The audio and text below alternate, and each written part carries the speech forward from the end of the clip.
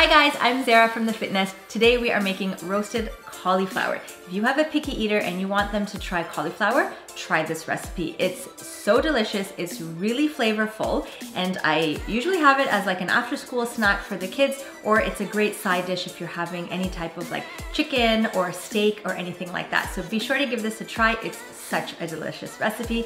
Let me show you how to make it.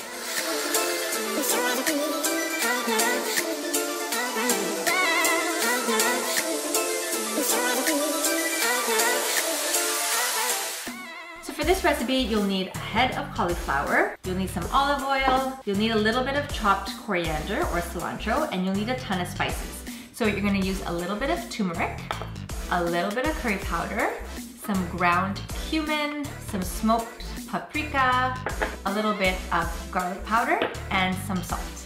Take your cauliflower and just strip the leaves back.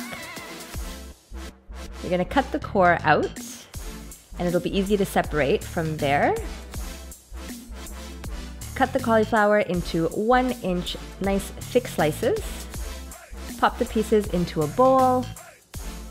Take your coriander. I like to chop it nice and fine so it gets into all the little nooks and crannies of the cauliflower. Pour your olive oil over the cauliflower.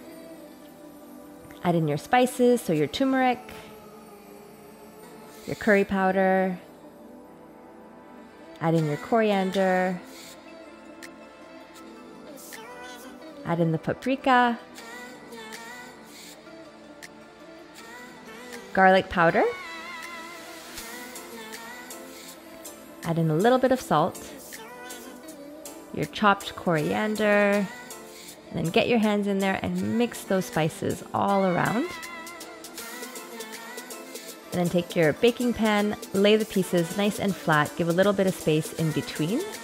Pop them into your oven at 375 for 20 to 22 minutes. They should come out nice and crisp.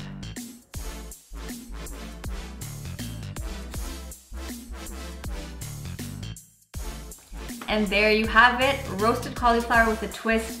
Delicious, they smell so good. I promise this will entice the pickiest eater to try cauliflower. So give them a try, let me know in the comments below how you find it, and enjoy. I will see you in the next video.